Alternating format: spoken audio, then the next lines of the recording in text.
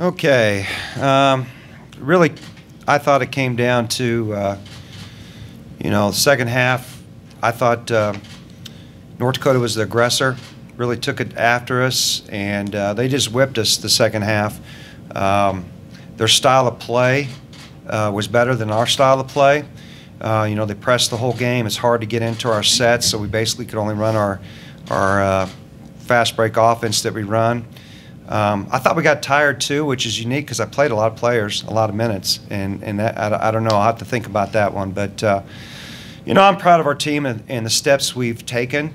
But we're not there yet. We're just not there yet to come into a tournament and win it. We're getting closer. Very proud of our 17 wins this year, and we did it with a lot of injuries. Just blessed that Courtney toughed it up and played this weekend for us. Again, I'm proud of our team, but we're just not quite there yet. We got beat by a better team today. Questions at all for the student athletes? Yep, you got one? Just a little bit of the game is kind of a mirror of what Grand Forks for both the players. What did you sense was different in the second half that was not the case at Grand Forks? After they rallied, but you did beat them in an overtime. I think this game we kind of, instead of trying to match their intensity, it seemed like we just kind of backed off, and we were I don't know, it seemed like we were going out there and kind of trying to take over the game ourselves individually, and we weren't playing as a team as much. And then in Grand Forks, we all came together, and we had people step up who usually don't need to step up, but they did for us. And I think this game it was more, we weren't playing together. Everyone was trying to kind of do their own thing and get back in it. And so I think that was the main issue of this game. I would say the playing together, but in the first half, I thought we utilized jazz in the post a lot more, and we got more paint touches that way. And then in the second half, we relied a lot on the three and kind of outside jumpers and shots. Whereas when we played up there, we attacked the rack. We got more rebounds up there, that crucial rebounds that we didn't get this game. So the last thing, did you notice more, both players, did you notice more defensive intensity, especially in the perimeter of the fourth quarter this game? From them or from them? Yeah, I think they were doing a lot better job kind of stopping us in a way. I know personally coming off the screen, they were being much more aggressive with their hedges. And so it was, I think they just, they stepped it up on defense. They knew that this was their last chance as well. So I think that they took the initiative and kind of pulled it out. I think,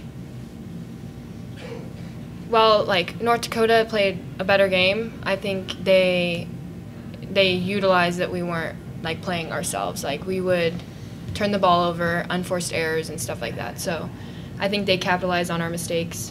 But yeah, I wish we could play them again. Any other questions for the student athletes?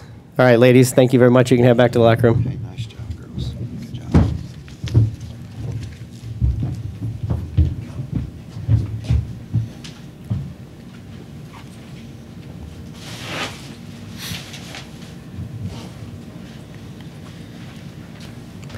Take a couple questions for Coach.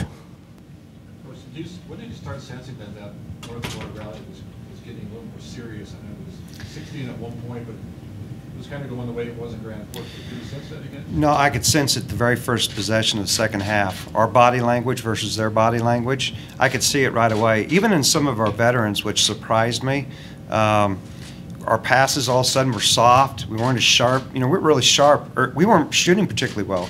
You want to know the truth? We should have been up by 18 or 20 at half, and we just didn't shoot our normal shot. And then the second half, we didn't have the same intensity. I could tell at the very first possession, and you can beg your kids and you can talk to them, hey, we're not doing this, but We just couldn't get it going in the second half for whatever reason. Did Dooley's play surprise you? You know, I mean, she's been up and down. She was a volleyball player before she turned to basketball 2 years ago. But she hit the offensive boards hard in the second half. Yeah. Really hit that.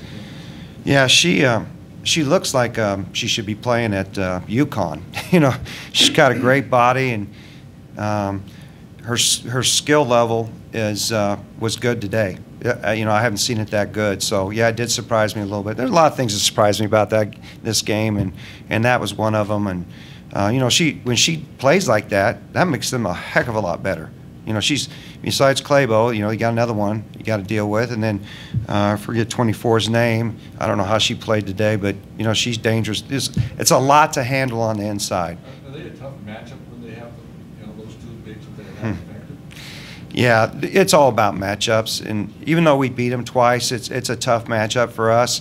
The way they defend, you know, they're physical and get out there and guard us. They disrupt our flow of our offense. And as you can see, I mean, I think that's our second worst, 32%. I think that, you know, that's not us. You know, we're averaging 43%, and they had a lot to do with it. Is their style of play? Their style of play was much better than ours today. Any other questions for Coach? All right, thanks, Coach. Okay, thank you.